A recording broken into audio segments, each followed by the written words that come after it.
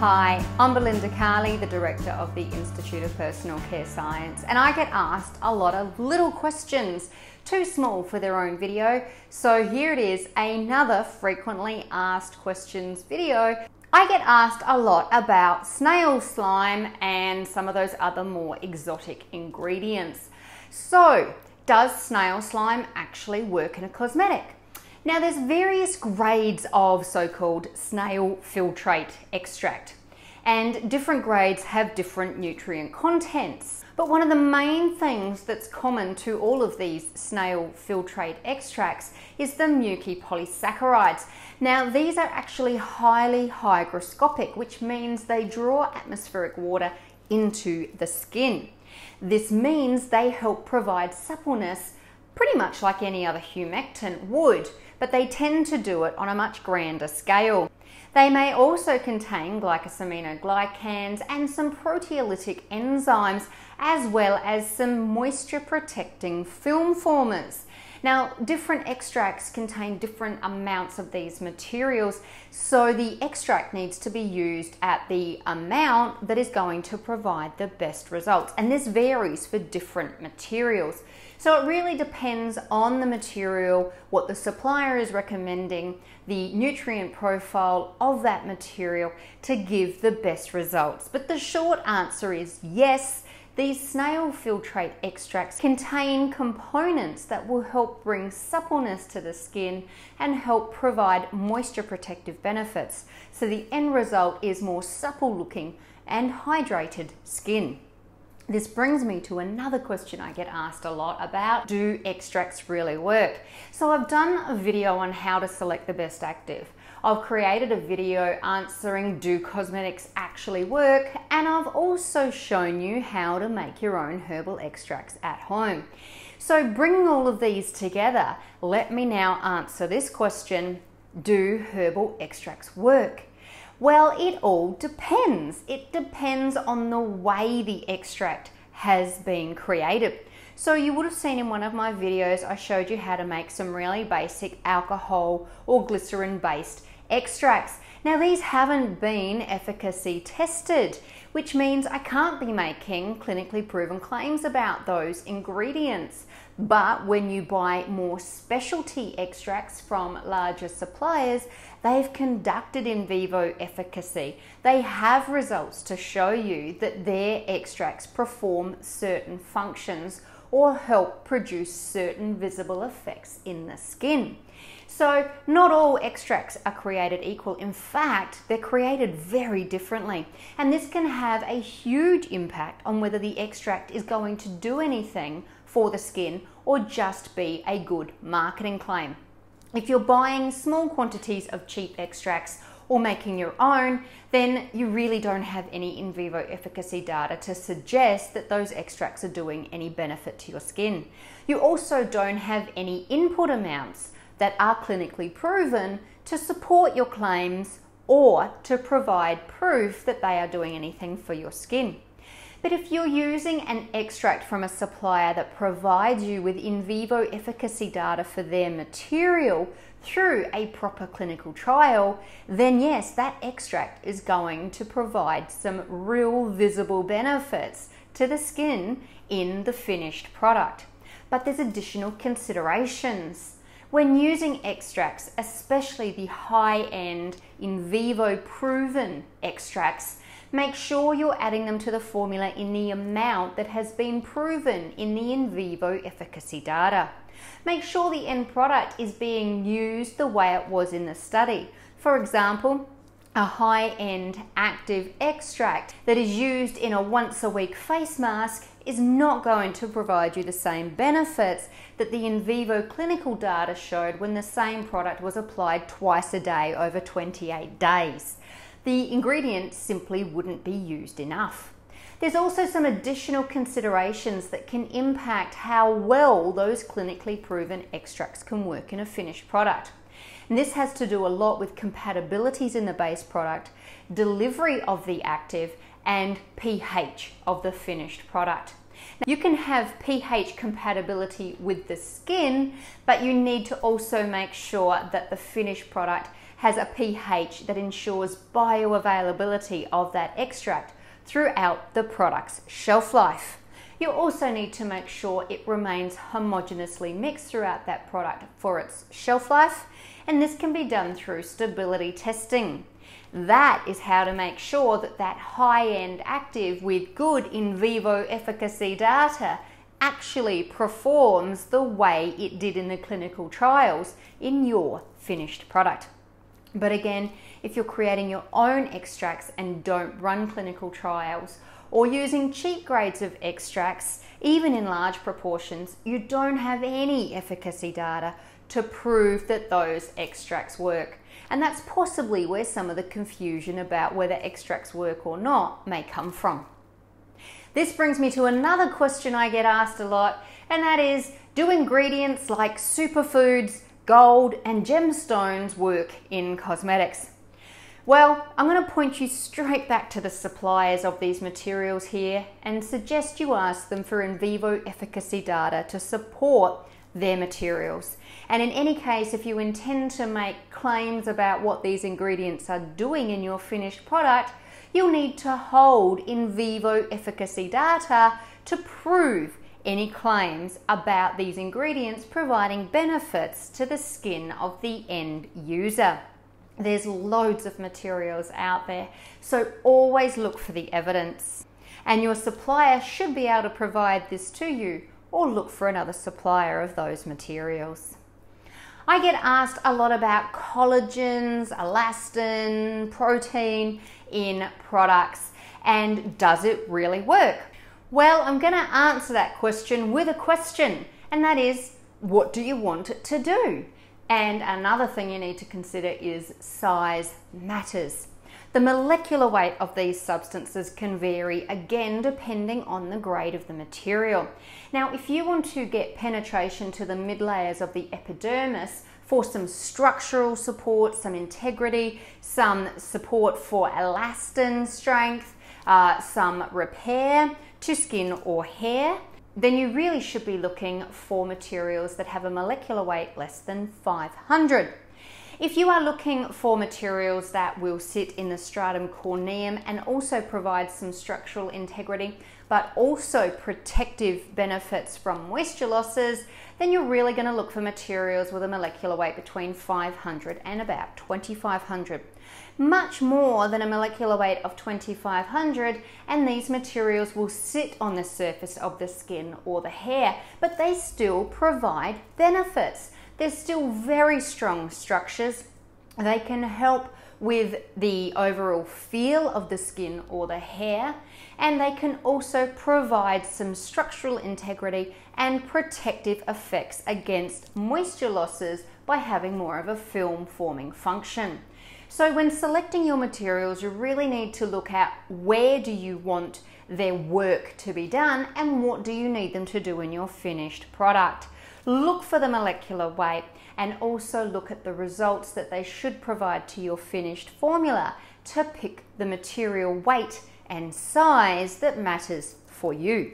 I get asked a lot about pH in formulas, and if I'm adding sodium hydroxide to adjust the pH of my formula, is this the same as adding caustic soda? Well, let me explain it to you this way. When we are adjusting pH in a formula, we use certain materials to buffer the pH. Take it up a little, take it down a little. And generally, we're adjusting pH to make the finished product skin or hair compatible.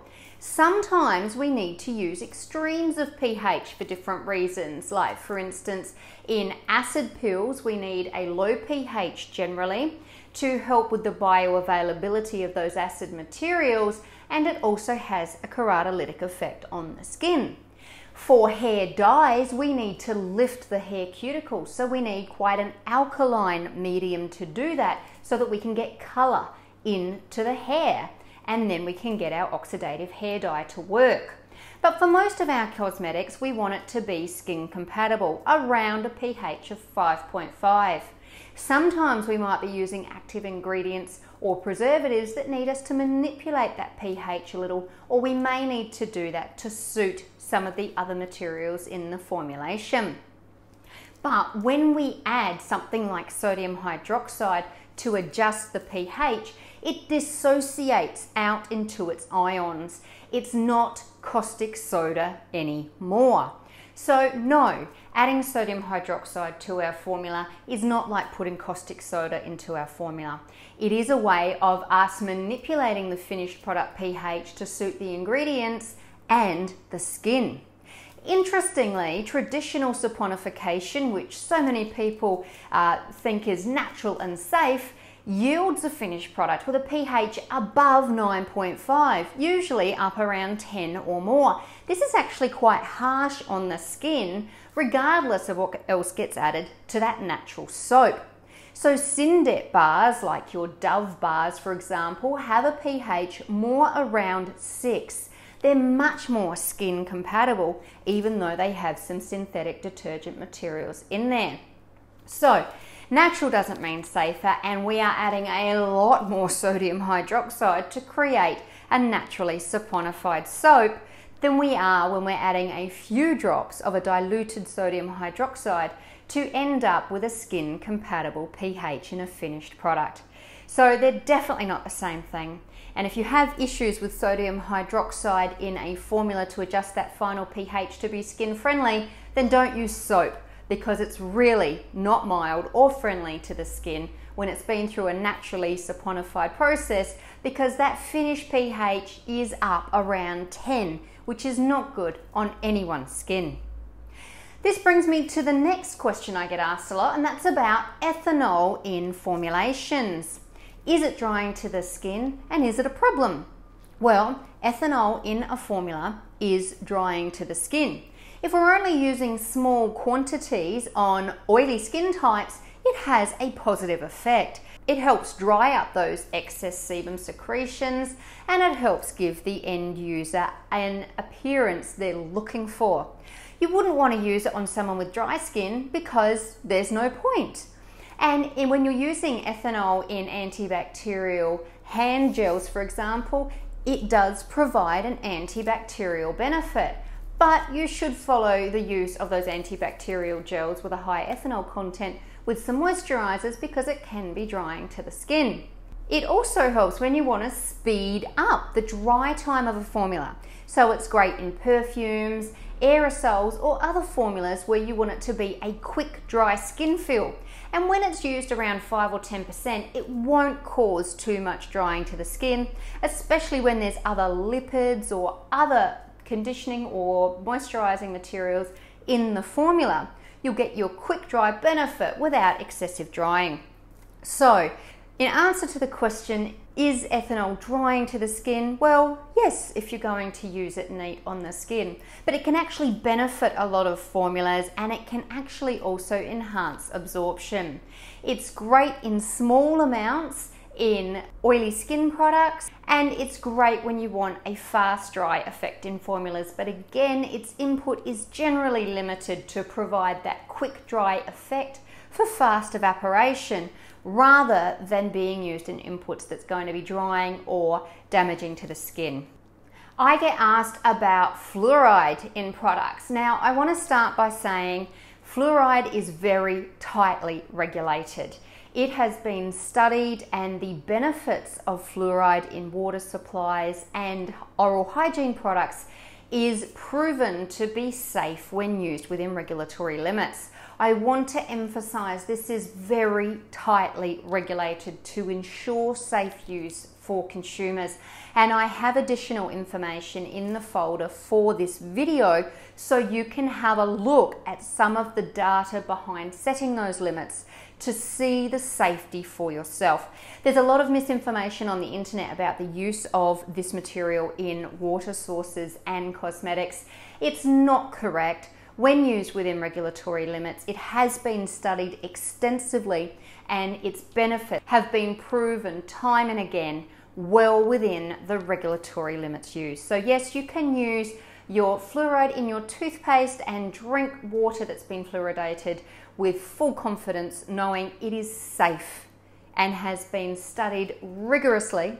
And like I say, you can contact us for full information and to review those references for yourself. This brings me to another ingredient I get asked about a lot, and that is aluminum chlorhydrate in antiperspirants. Let me start off by saying aluminum chlorhydrate is perfectly safe in your antiperspirants. We actually use it because it dissolves into this gel which forms a plug to block the sweat gland. And if you're blocking the sweat gland, you don't perspire. Anti-perspirants. Now, there's a lot of misinformation on the internet again about this material, suggesting that it causes all sorts of harm, from breast cancer through to Alzheimer's. I wanted to point out that you are actually exposed to a lot more aluminum through dietary use. Cans, cookware, there's a lot more of it out there than you'd ever be exposed to in your personal care products. Another thing I want to emphasize is that we use it to block sweat glands. We don't actually put it on broken skin, and it doesn't actually go into lymph nodes. Another thing I want to point out is that lymph nodes actually drain away from breast tissue. They don't flow towards breast tissue. So even though your aluminium from your antiperspirant doesn't get into your lymph node, even if it did, it wouldn't go towards breast tissue. It would actually move away from it.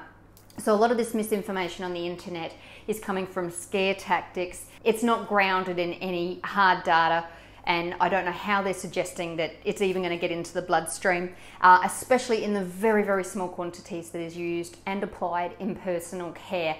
Like I say, you'd get much more through dietary exposure than you ever would through personal care products. There is also aluminum zirconium chlorhydrate used in antiperspirants. Now, this is not permitted to be used in aerosols because it comes as a very fine powder that is not good to be inhaled, so it doesn't get used in any of your powder or aerosol products. It's also a very effective antiperspirant, and this one is also really tightly regulated to help ensure safety as well. I have the research on this material and also some cancer organisations, their official statements about the safety of aluminium in antiperspirants in our folder for this video for you as well. So you can read all of the research behind it, and you can also see the regulations to be confident that the aluminum in your antiperspirants is not going to cause you any health concerns. And I also get asked a lot about PEGs, parabens, SLS, 1,4-dioxane, propylene glycol, amongst other ingredients as well. And of course, I have my other video on cosmetic ingredient safety to cover a lot of these materials. I hope you've found this information useful. Please contact us for the Dropbox link where we have all the research and regulatory information to back up all of the statements I've made in this video, so you can conduct your own research and have that peace of mind. If you enjoyed this video, please give it a thumbs up. Please leave any questions or comments below, and also what other topics you might want me to cover. And please make sure you subscribe to receive notifications about all our videos. Happy formulating!